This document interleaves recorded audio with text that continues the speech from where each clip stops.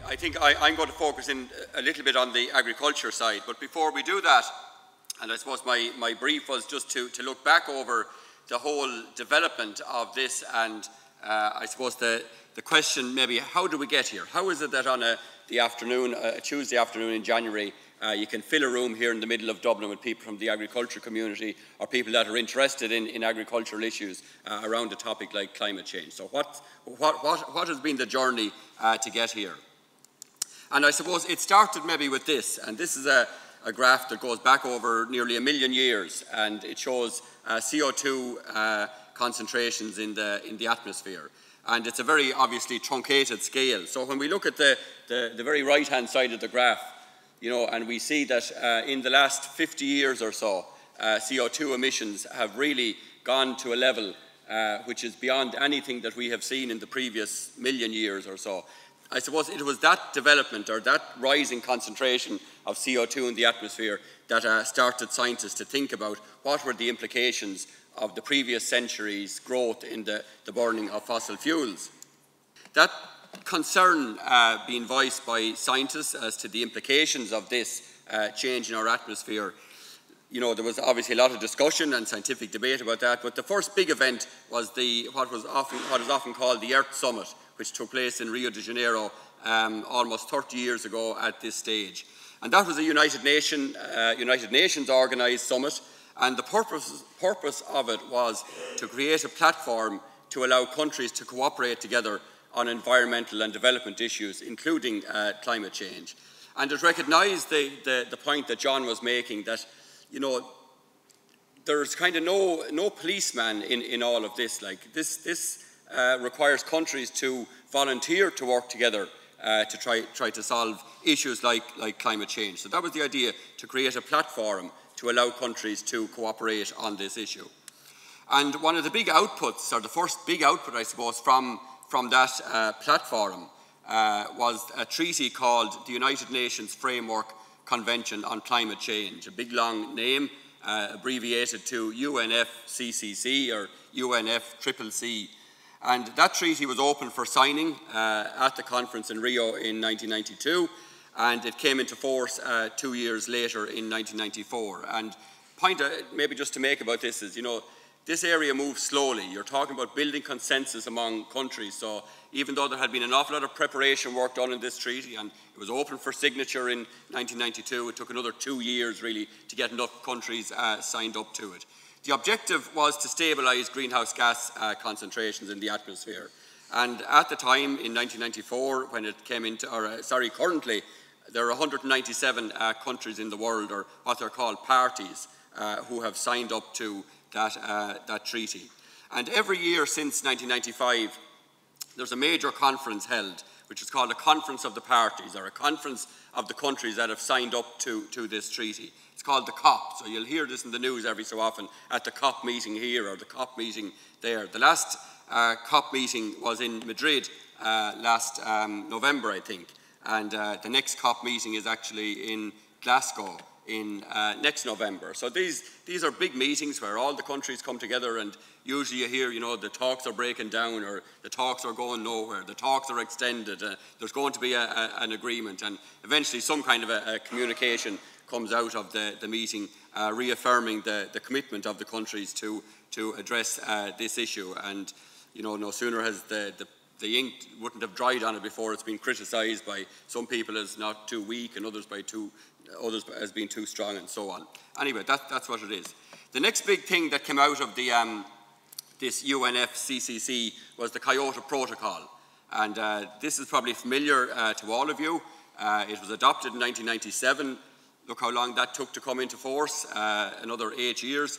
It has been ratified by 184 of the parties, or 184 countries. And the Kyoto Protocol placed legally binding obligations on the people that signed it to reduce their greenhouse gas emissions. And there were 2 commitment periods. There was the period 2008 to 2012, and Ireland, with many other countries, had a target to reduce its greenhouse gas emissions compared to 1990 as the base year over that period. And then the second commitment period started, which was for the period 2013 to 2020. So we're still in that second commitment period of Kyoto. We're in the last year of it, and our emissions reduction target is compared to a base year of 2005 for this period. The next big event along this roadmap or this journey has been the 2015 Paris Agreement. And the aim of this was to keep temperature rise below 2 degrees Celsius and to go further than, that was the absolute max, but to go further and try to keep it below 1.5 degrees. So this agreement also referenced adaptation to climate change, recognising that we already have had a rise in temperatures and we may not be able to reach that 1.5 degree target and so on. So it recognised adaptation, as John outlined in his talk. And it also mentioned doing things in a manner that does not threaten food production, recognising that we have a growing population in the world that also need to be fed. And in the Paris Agreement, countries are called upon to make what are called nationally determined contributions, or voluntary, I suppose, statements as to what they're going to do towards the goal of keeping temperature rise below an absolute max of 2 degrees and hopefully below 1.5. Another body just want to mention, because while we're going through all the jargon of this, the International Panel on Climate Change, or IPCC. This is another intergovernmental body, again under the auspices of the United Nations, and its job is to provide the scientific information relevant to the whole topic of climate change. That was founded in 1988. One of the big outputs of that is that it produces regular assessment reports, or ARs as they're called. We've had 5 of those to date. The 5th assessment report, AR5, was completed in 2014, and the next is due in 2022. It also produces special reports, so it produced a report in 2018 about keeping temperature rise down to this 1.5 degree, and it produced special reports on land and oceans as well. So, starting to bring all that, infrastructure back home. So how does the EU deal with all of this? Because, as you know, we're very much part of the EU, and what happens basically is that the EU signs up and agrees to the overall greenhouse gas reduction target for the EU as a whole, and then it apportions that out to the countries of the EU in what's called an effort sharing agreement. All very nice euphemisms for tackling this problem. So we all have to share the effort that's involved in this. So in the first effort sharing agreement, the EU separated out energy generation and large industry, and it said that's going to be part of an emissions trading scheme, and we'll deal with you over there and across all the countries of the EU. And what's left then, what's in the non-emissions trading scheme, is agriculture, transport, housing and other industry. So that's what has to be dealt with by each country at a national level. And just to give you an example of the effort sharing agreement, the one that we're currently in, the second commitment period for Kyoto, the Irish target, or the Irish effort share in that, is to reduce our emissions by 20% by 2020 compared to 2005. So just to look at how we have been doing, and I won't go into this in much detail because John has also showed this, but that is how our emissions should have been going over the last 8 years if we were to reach our commitments in the second phase of Kyoto. That is how they've actually gone. So you can see that for the first couple of years we were well on target. We were actually below the emissions trajectory, but as the economy recovered, our emissions started to rise again, and so we're now well above that trajectory. So on the whole, for the commitment period of the 8 years, we will on balance be over our emissions. And I suppose most worryingly, as John pointed out, we're on the wrong pathway rather than, we're diverging away from where the target. The next effort sharing agreement covers the next decade. So this is the Paris Agreement side now, implementing that. And the first thing is, you can see that's our trajectory, what we should be on for the Paris Agreement for the next decade. We've got the baseline back up, or the starting point back up, I guess. But it still is a long way from where our emissions are, and as I said, that's kind of what we've got to get to on that line. This is where we should be by 2030, and that's if we keep going the way we're going, where we're going to be. So you can see there's a big job to be done in terms of getting those emissions back on track. So I suppose that's all the background stuff. So I suppose where is this whole issue going from here? What's going to happen? you know, we are a small country very much in this. What's happening in the rest of the world? And I suppose, you know, it's a very topsy-turvy place in relation to this issue. Here we have the photograph of the day that President Trump announced the decision to withdraw, that the US would withdraw from the Paris Agreement. We can see back here at home and internationally, we have a growing climate change movement, you know, which is calling for action, and quick action and radical action. So, you know, you see a divergence there between the way some countries are approaching this and what people on the ground are saying. We would see, certainly in the debate here in Ireland, I'm sure elsewhere as well, in my view, I guess this is an opinion, that agriculture is often unfairly targeted in terms of what its contribution to climate change and what its role should be in terms of dealing with climate change. And then we have issues or things, events like the Australian bushfires. You know, will that be a seminal moment in how countries look at this issue and maybe how they galvanise themselves in order to deal with it? And on the political front, we have a new commission here in Europe just established, and they have put as their priority the European Green Deal, which is committing Europe, or wants to commit Europe to becoming carbon neutral continent by 2050, which is going to require a lot of ambition and a lot of action to achieve that. Just looking at some other countries around the world and how they're dealing with this, you know, we're I suppose bought into the European thing. We're part of these effort sharing agreements in the EU. A country like New Zealand isn't. It creates its own climate policy. It's a very country similar to ourselves in terms of the high importance of agriculture. So it's interesting to see what they're doing in this regard. And they're currently, I suppose, debating their climate policy for the next 30 years. And the proposals are that they will reduce emissions of all greenhouse gases except methane to net zero by 2050. They will reduce emissions of methane by some percentage, and they've given the proposals give a range between 24 and 47% below 2017 levels. And I suppose the reason for that separation of methane from the others is this issue that we hear a lot about, the short-lived nature of methane in the atmosphere, is why they are separating out those. And that certainly is going to get a lot of attention in scientific circles over the coming years. Here in Ireland, our policy has clarified very much in the last year, and we've had the government's climate action plan published in 2019, and for the first time that set down individual targets for individual sectors as to the contribution that they would make towards Ireland coming back on track for this 2030 period, and John has alluded to this. Currently, the agriculture part of that, framed in the plan called Ag Climatise, is out for consultation by the Department of Agriculture as to how agriculture will implement or tackle this issue. So the targets in that climate action plan for agriculture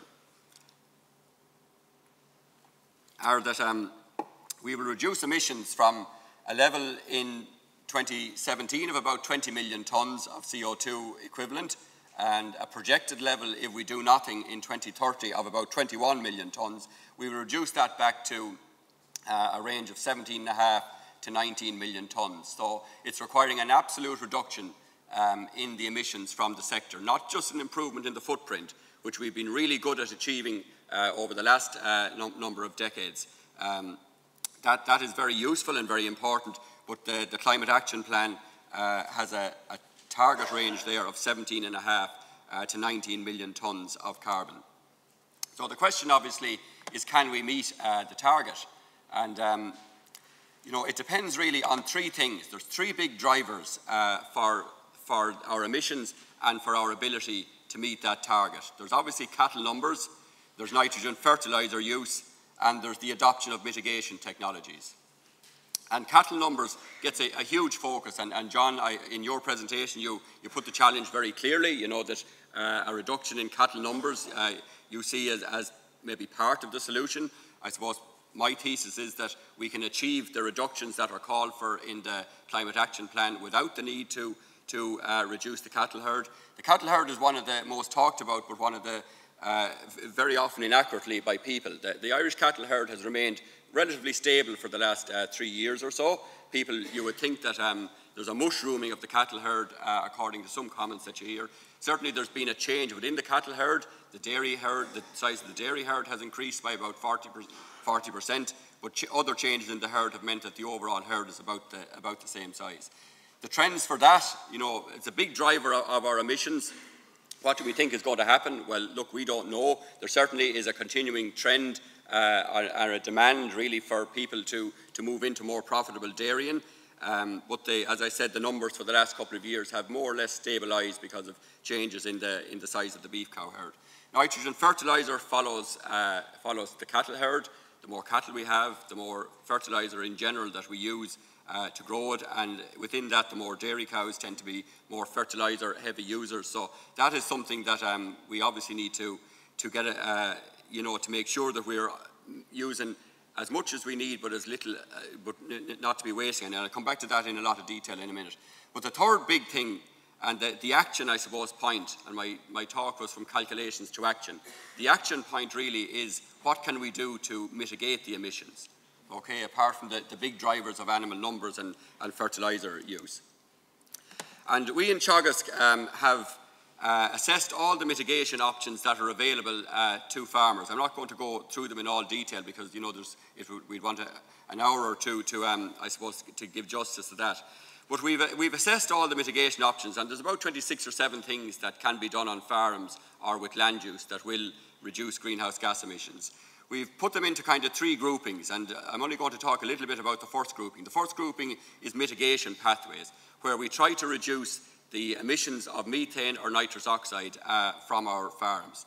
The second pathway is about sequestration, and that's a very important part, in particular now with the next decade, because Ireland is allowed use about 2.5 million tonnes or 2.6 million tonnes of carbon offsets or sequestration every year for the next decade. So that's a very important mitigation pathway and very much built into what agriculture will do in the Climate Action Plan.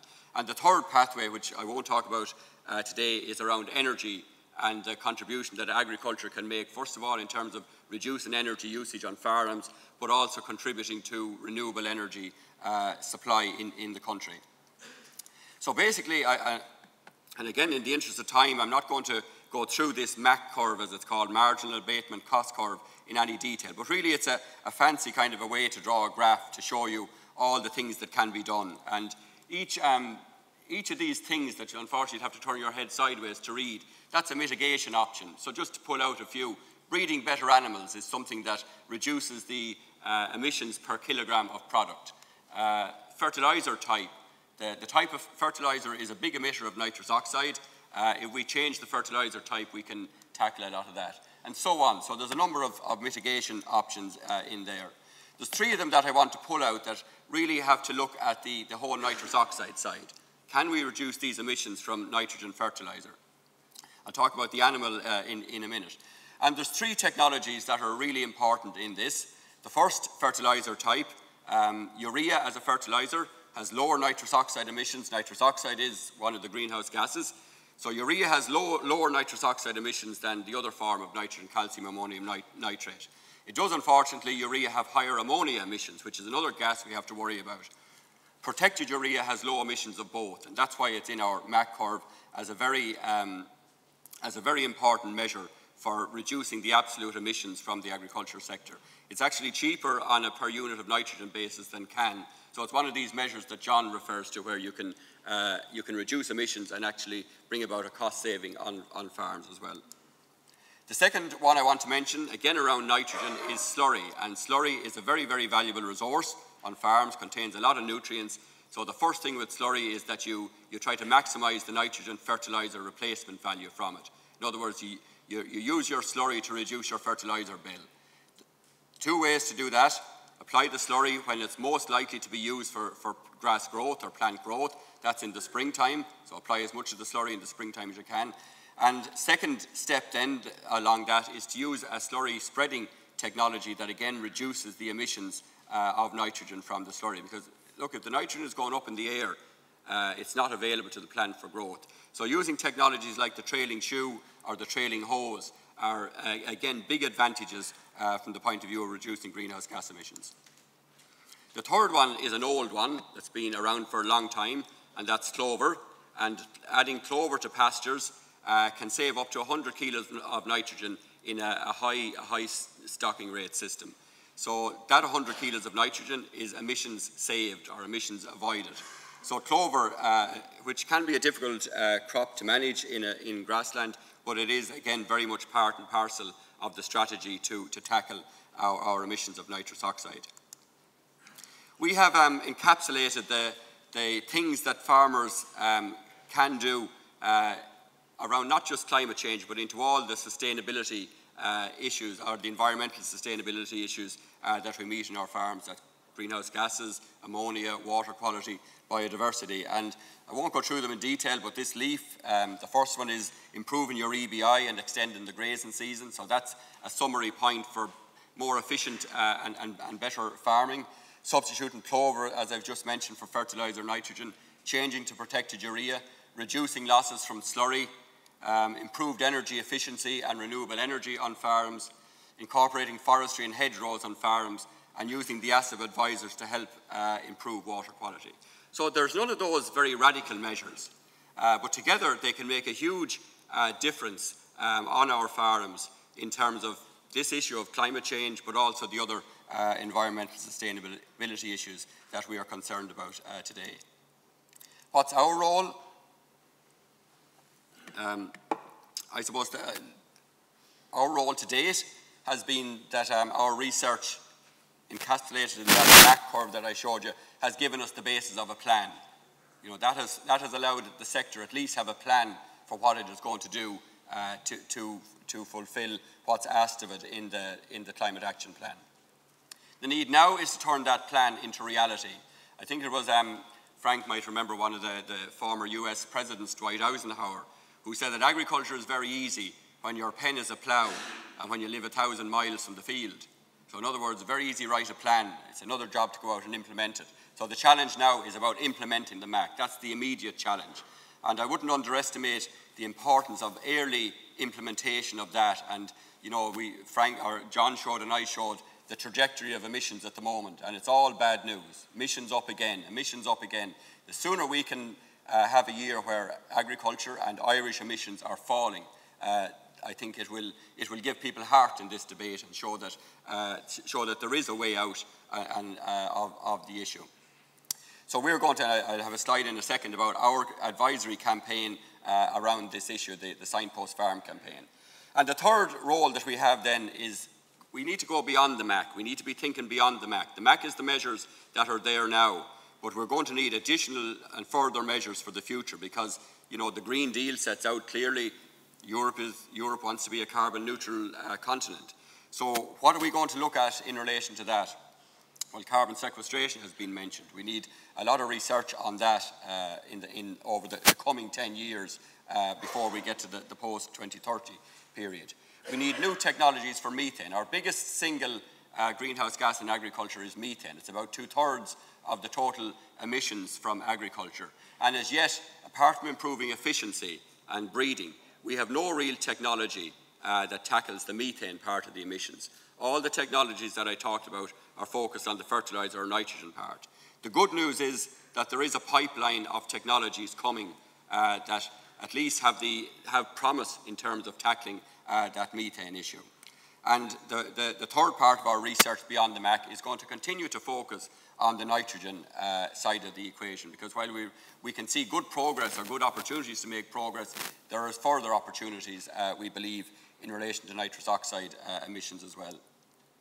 So our Signpost Farm programme, what is that? Well, it's going to be a knowledge transfer campaign to bring about change in relation to the implementation of the issues in the MAC. And I suppose we want to turn the sign away from, you know, all the uncertainty that's over the sector at the moment. You know, what's it going to have to do? Will the cattle herd have to be reduced? Will we all have to stop eating meat? Will all this happen, you know? And we want to turn the signpost into a way that people can see, yes, if we farm in a climate smart way, this is how agriculture is going to develop for the future. So the campaign, the centre point of it is a number, and probably somewhere, when I say a number, it's you know, maybe 80, 90, 100 demo farms, dairy, beef, sheep farms around the country that are our signpost farms. These are the farms where we implement the measures very carefully and closely and have all the data that we can show what the emissions reduction is. And we use those farms as the, you know, sometimes people say the poster boy farms or whatever, as to how the sector can develop this and use those technologies in the map. Obviously, producing a sustainability roadmap for our farms is very important. People need to know, well, what should I be doing? It needs to be kind of laid out. This is what I might do in year 1, this is what I might do in year 2, and so on. And then what's the impact of that? Follow that through to measure what happens. The channels then in which we communicate to people, obviously discussion groups are hugely important, the events that we organise, very important, and the training of our own staff and all the other people that interact with farmers is going to be a central part of this campaign. And okay, we can do a lot in Teagasc, but we're not the only boys in town or the girls in town. And I suppose, you know, some of the other drivers that are going to impact on this are the retailers and consumers. And we should never lose sight of that, you know, that while this is very much a kind of a top-down sort of a thing, you know, the United Nations, governments and so on, and policies and all that saying you have to do this and you have to do that. The other side of it is the consumer. And we've all seen the kind of way consumers and people are exercised about this. And we have to sell our food, our products to these consumers. So we have to be very, very cognizant of what they want us to do, and that they see that the sector is taking responsible action. Obviously, the new Common Agriculture Policy and regulation in this area will be important as well. So to summarise, climate change has been an issue for over 30 years now, and even longer than that. And you know, it's certainly not going away, and if anything, over the last couple of years, the debate is intensifying. Sometimes you think these things run their course, and you know, the agenda moves on, but the agenda is not moving on from this. The science is still developing. You know, there's a lot happening on the scientific side in this area, and you know, it is important that Ireland has strong capability and can participate. Even though we're a small country, you know, we do need to be active both nationally and internationally in this area. I think what's really important is that it's a balanced approach. You know, people that are saying agriculture is over as we know it, you know, that's not a balanced approach. Neither is saying agriculture is nothing to do. You know, we leave agriculture out of all this. That's not a balanced approach. We need a balanced approach, and I think with a balanced approach, we actually can make a huge contribution in this area. I think agriculture can reach the targets in the government climate action plan if the key mitigation actions are adopted and adopted early, and that can be done with the same or even a slightly increased cattle herd. The projections that we did on which our scenarios were based actually showed a very minor, I suppose, increase in the cattle herd. Obviously a rebalancing between dairy and beef within that herd over the next 10 years. But that's the challenge, John, that you're putting to us, you know, that can we do this? Can we reach those targets in the Climate Action Plan without the need for a cut in emissions? And look, the pathway is there to do that, but we have to go and do it. We have to implement the measures. So the job now, as I said, is to implement the MAC, and obviously to keep our eye on the future and, you know, not reach 2030 and say, geez, job well done, and realise that we have 2 more mountains to climb and we haven't been preparing for those. We need to be preparing for the post-2030 period now for the next decade. So thank you very much, and sorry if I went on a little bit long.